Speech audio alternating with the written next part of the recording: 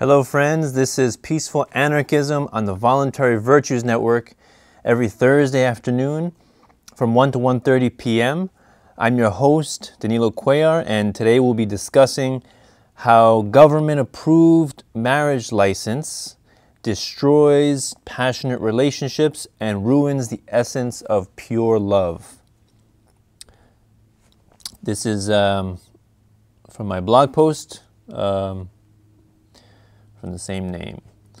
So, the oft-repeated mantra that is parroted as requisite of a decent, civilized, law-abiding taxpayer's life is, quote, get good grades in school so you can get into a good university. Study something that will get you a good job. Get a degree so you can get a good job. Get a 401k and save for your retirement. Get a mortgage on a house. Get married, have kids, pay your taxes, retire in your old age, and die. End quote. This post will be discussing how the, quote, government-approved marriage license destroys passionate relationships. It does this by annihilating personal freedom, making the affairs of a relationship subject to the penal system, further inviting, quote, government into our personal lives, and by making the union and separation of two individuals a government matter that extorts more currency out of the pockets of the people. Love, relationships, courting, and children are beautiful things. The essence of their beauty is maintained insofar as they are free of surveillance, control, regulation, observation, scrutiny, and examination. It is only in the context of true freedom have the truly magnificent wonders been created that we appreciate and love today. This equally applies in the realm of relationships. The greater the degree of state control and regulation of personal relationships, the lesser the degree of quality and value inherent in those relationships. They are inversely proportional to each other. Where state power increases and concentrates, love, passion, creativity, and ingenuity must suffer. It is genuinely understood that an unmarried couple is together because they genuinely want to be together and will part ways the moment one party feels abused or exploited. Therefore, the incentive is for each to treat the other respectfully and mindfully. A personal relationship is an entirely voluntary union which would not otherwise exist if both people genuinely did not want it to happen. When the monopoly on initiated violence and aggression known as government is introduced to this magnificent phenomenon, the incentives become perverted and distorted. Regarding a state-approved married couple, there is less incentive to treat one's spouse with kindness and respect because it is understood that the process of divorce is expensive, onerous, and tedious, as is the case with anything related to the bureaucratic labyrinth that is, quote, government. Hence, many married couples remain in these quasi-forced relationships to the point of enduring significant domestic abuse and spousal rape, a terrifying reality that is scarcely heard of amongst unmarried couples. An act of infidelity amongst an unmarried couple is either quickly resolved between the two or the relationship is terminated without any lasting harmful effects. That same act of infidelity amongst state-approved married couples falls under the crime, quote, crime, of adultery, and under Section 255.17 of the New York State Penal Law is a Class B misdemeanor and is punishable by 90 days in prison or a $500 fine. Now, imagine a man who engaged in consensual sex with a woman spending time in prison next to serial killers and true rapists.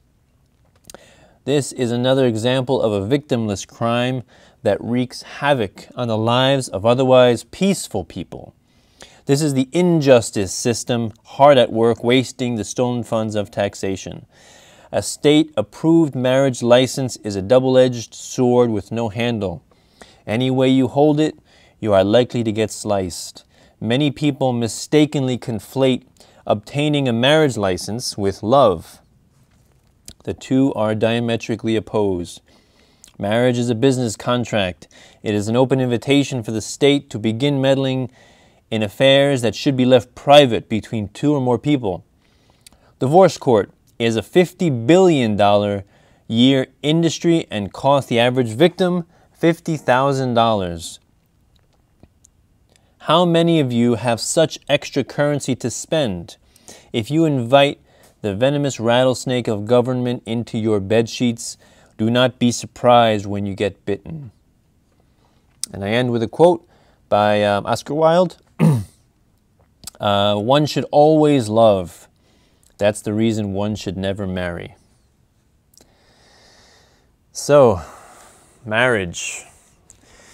A very touchy topic for those of us that have grown up in immersed in culture, as we all have. By the way, the word culture, we should take care to remember. One of the important parts of the word culture is cult, in that that's mostly what it is a rule of a set of guidelines and ways of acting and behaving that were taught to us by authority figures, mostly our parents and mostly in our government schooling. And we are expected to all conform and obey these societal accepted rites of passage and rituals without question, right? But of course, if we do that, then what kind of society would we become, right? We would cease to become a society of thinking individuals, and we would rather be, absorbed into the collective mob that is, that democracy makes of people, right? That the unthinking mob, and we all know how that often turns out in history when people engage in groupthink or in lynch mob behavior. It's not exactly philosophical results, is it? So, marriage is one of those things that we were all taught is it's just something you do. You meet someone, and you go out for maybe a few years, you get to know the person, you get married, you have kids, right? That's the other thing people conflate is marriage and kids, right? It's like if I ask someone, do you have kids? And they say, no, I'm not married yet. I didn't ask you that. So that would be an example of a automatic, unthinking response, right? A knee-jerk reaction to a question, right? But in reality, it's entirely possible for you to have kids without being married, and it does not necessarily signify a dysfunctional relationship at all. All it signifies is perhaps the people understand that they want their relationship to be kept private, right? They don't want the government to be intervening and meddling in their personal affairs, which is entirely logical, right? Why would you want more surveillance, more control, more regulation of your personal life? Doesn't make sense, right? Most people don't want to be controlled. However, then, if most people don't want to be controlled, why do most people still get married, right? So this is more due to culture, due to peer pressure, conforming with society, right? So, but if you take a few moments to sit down and reason this entire thing out, and you begin to come to the conclusion that marriage is one of those things that it seems logical, seems natural. I met the person, why not I should get married, right? I'm living together. But what are the incentives that it brings out in people, right? And this is what we have to examine. Is so two people that are not married, right? They're just together. They are together because they want to be together, right? They're together, it's entirely voluntary. You want to share your love with another person, right? And most of the time, it's an open, communication relationship, right? If there's things that the other person's hiding, one person might feel shafted and exploited, and would not want to be in such a relationship, right? Why would you stay with such a person, right? So, if you know, if two people are together voluntarily, and let's say there's open communication, and you know they say, okay, we're going to see other people. Again, it's open communication, no victim. What's the problem? There's no problem at all, right, whatsoever. If they want to have a child, they have a child, right? They take care of the child, and again, you know, any woman who has a child with a man, hopefully, she would understand her her boyfriend, right? So much so that she would know that he would stay around and help with raising the child, right? Because this is another thing that some people say, well, I want to get married because it shows their commitment to me, and it shows me they want to stay around for the child. So essentially what this is saying is, what they're saying in other words, is that marriage is a ball and chain link to your spouse, right? It's closing the cage door. It's the complete annihilation of freedom, all right? And this is very sadistic, actually, to attempt to enslave someone into a legally binding contract, freeing from which freedom from that contract is a very arduous task indeed, right? So it's a little bit sadistic to think of it like that, you know, that you feel like you have to enslave somebody to force them to be around, right? And so there's two things wrong with that. Well, the first thing is that's completely sadistic and evil and immoral, right? That somebody would even attempt to do that to another person, right? That would be very similar to slavery. And in another sense, marriage does not even, for the most part, for many husbands, marriage does not even perform that function, right? So, you know, how many husbands do you see, you know, their wives get, you know, they get married and they have kids, and the man is a deadbeat and he just goes off and he leaves the wife to take care of the children herself, right? So even then, this legally binding contract, that is marriage, state-approved marriage license, is not even successful in performing the function that the woman expects it to perform, right? So a man can leave and go off by himself, and what can she do? You know, what are you going to take the man to court? What are you going to do? Get a bounty hunter? What are you going to do, right? So, you know, I guess it may ruin his credit. It may, you know, I guess he can't get married again. But you know, who cares? Basically, you know, if the man really doesn't want to stay around, nothing is going to prevent him from leaving, right? Not some piece of paper, and you know, not anything. It's not, you know, if a person really wants to do something, they're going to find a way around it, right? This is exactly why the whole concept of government, monopoly on violence, and institutionalized aggression is completely counterproductive and destructive to society, right? Because laws are basically, you know, useless. Because if people want to do something, they're going to do it. They're going to find ways around it, right? The only thing that laws create are more criminals, right? That's the only thing that they create. Laws do not create law and order. That's complete fallacy. The more laws, the more criminals. That's just the way it is. I think it was Plato that said that. So the marriage license does nothing to keep a man around whatsoever, all right, whatsoever. So it's completely useless. You know, it's so that's looking at it from you know, from the unmarried couple. So their incentive is to treat each other in the best possible behavior, in the best possible way, right? With kindness, with respect, with decency, with compassion, right? Because at any point, basically, if you're not happy with your spouse, you can just get up and leave, right? There's no legally binding contract. There's no reason to stay around, right? There's no connection whatsoever, other than the desire for two people to spend time together willingly, right? So then you have, so that's the incentive, right? It's an entirely understandable incentive.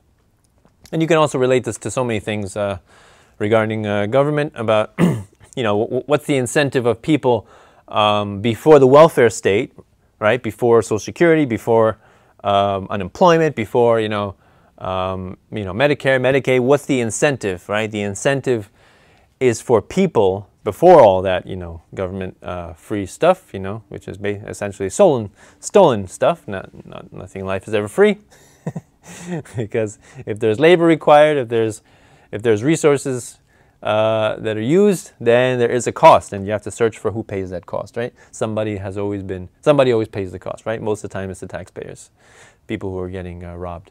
So before the welfare state, right, people had the incentive to treat their family, their close friends, their community with, you guessed it, kindness, respect, decency, compassion, right? Basically, it encouraged virtue, right? When you have a stateless society, when you have a society that just is formed based on the merits of one's own behavior, you're fostering self-responsibility, and so all of a sudden people take responsibility for their own actions because they understand repercussions, right? If you act like a jerk, if you act like a moron, you treat others rudely, you treat others with disrespect, surprise, surprise, nobody's going to want to be your friend, nobody's going to want to help you when you're in hard times, right? When you're sick, when your kids are sick, when you need a babysitter, when you're out of work, who's going to want to help you? Who's going to want to help someone who is completely disrespectful and moronic or idiotic, right? Or that's the natural incentive, right? You put out good energy now to those around you, and you will get reimbursed, or they will reciprocate when you are in times of need, and then later you have the rise of government and state power, and then you have the rise of the welfare state, Social Security,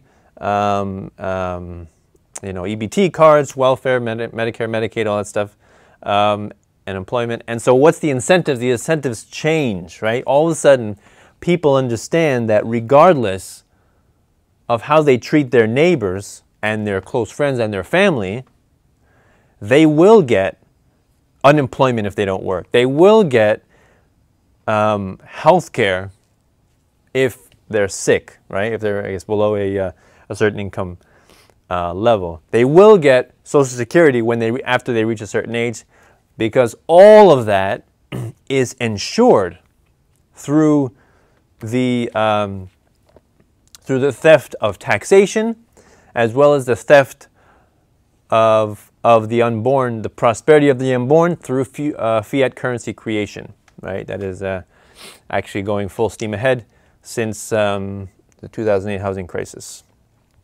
So the incentives are perverted. They're changed, right? You no longer are encouraged to treat people with kindness and respect, because you know that they're going to get robbed through taxation to fund you, whatever it is, if you're sick, if you're unemployed, right? So what's the incentive to not get sick? What's the incentive to keep your job? Or let's say, start your own business. When you're unemployed, the incentive is to stay on unemployment as long as possible, or stay on welfare as long as possible, right? It's more advantageous for a single mother with multiple kids to receive benefits from the government, right? And say maybe subsidized housing and food and things like that.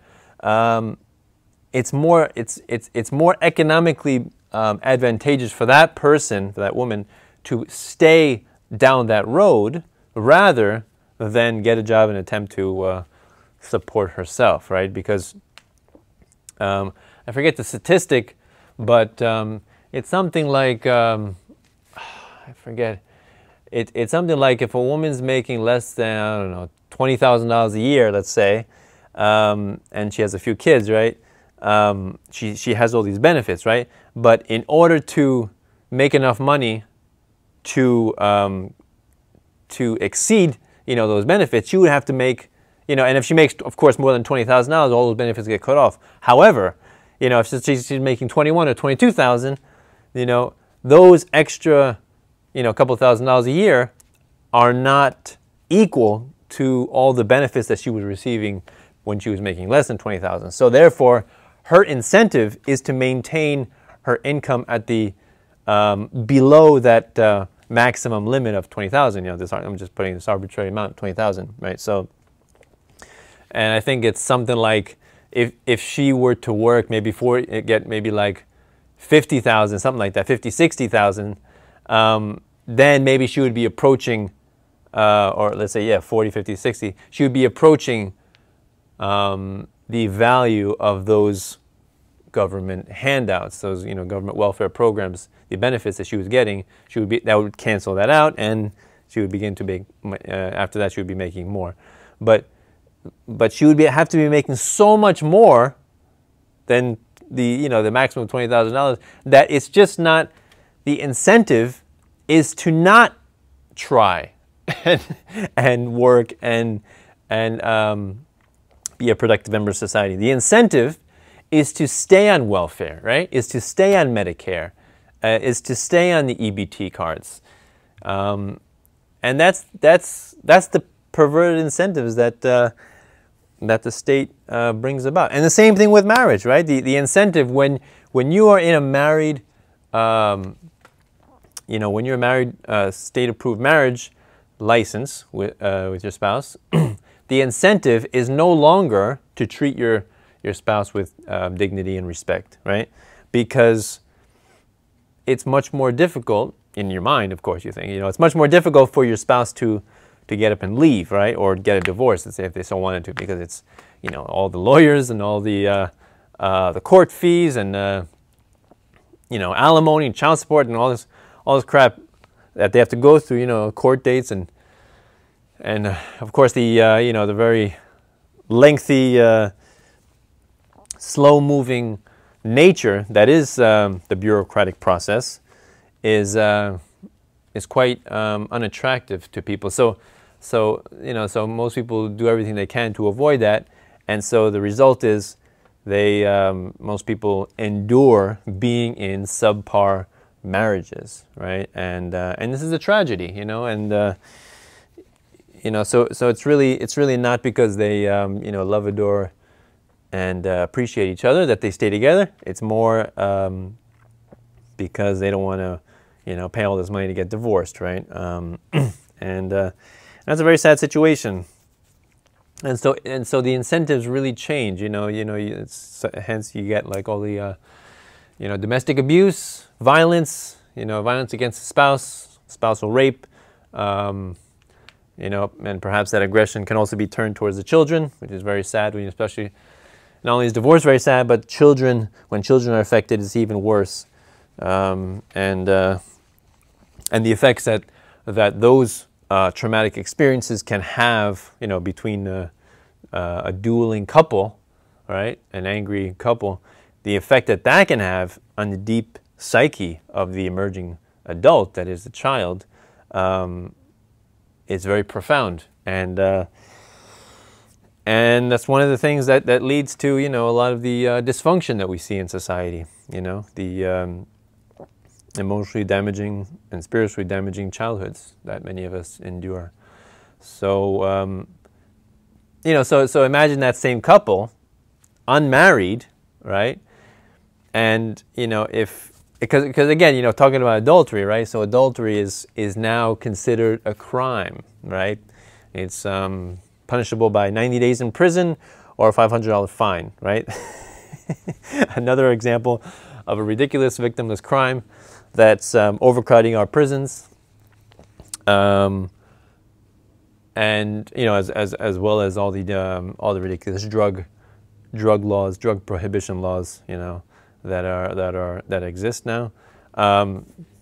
So these people are crowding our prisons, for a ridiculous, a man chooses to have a relationship with someone other than his wife. Like, I mean, put aside the fact that if it's secret or if it's, or if his wife knows about it, put aside that, but this is a consensual, voluntary relationship, right? The woman consented to it, so where's the crime, right? There is no crime. There's no victim, no crime, right?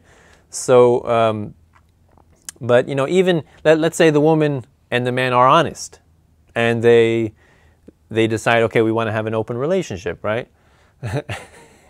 You know, strictly according to the law, again, that man will be a criminal, right? Because government is, you know, government is a one-size-fits-all, right? Government is, you know, it's either black or white, right? It's either legal or illegal, right? So it's a one-size-fits-all, and that's the problem, right? There's you know, enormous variability, and so if two people in a relationship are honest with each other and say, you know what, let's see other people. Why not? So they see other people. What's the problem with that, right? There's really no problem. You know, if they're happier seeing other people, and then that gives them the the encouragement to want to stay together even more, right? Because, you know, you're open with this person, then all the better for the relationship, right? So, and again, if some people say, well, what if they get jealous, and what if they leave for the other person? Well, you know, if you find someone that you prefer to be than your present, you know, girlfriend, then do what you want. You know, it's like, why should there be laws in relationships? This is entirely nonsensical. I mean, the concept of law is entirely nonsensical in itself.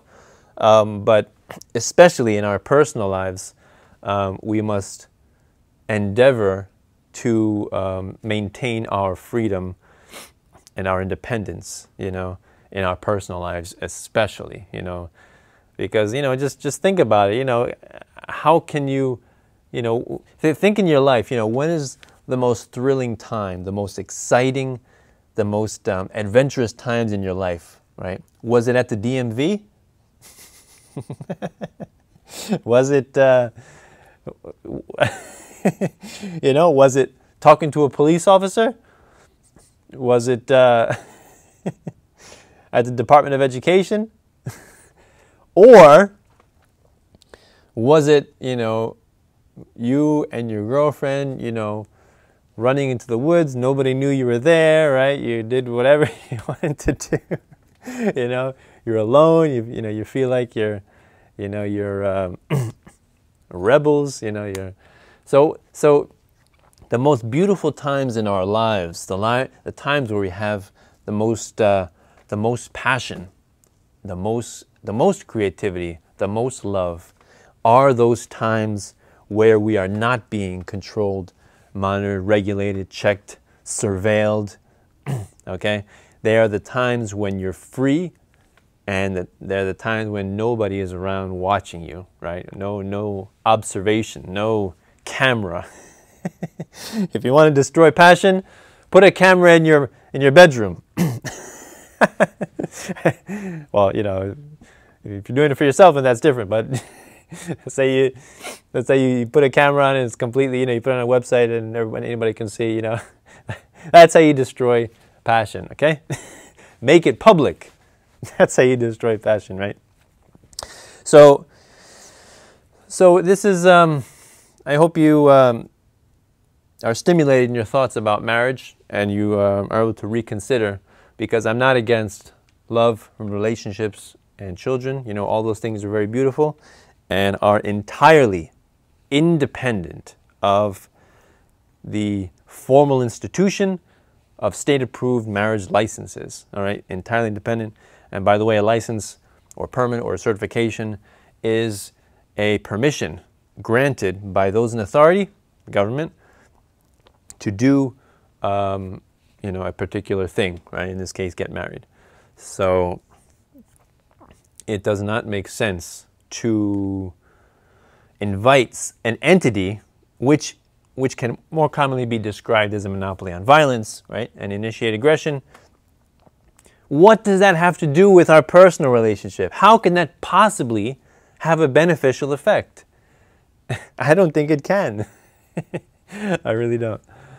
So I hope this is giving you some things to think about. All right? Keep your relationships private. Keep your personal lives private, okay? You don't want the monopoly on violence in your life, all right? You know, keep it away as much as possible. my advice. All right, well, that's it for this episode. This is Peaceful Anarchism on the Voluntary Virtues Network. Wishing all of you have a wonderful day.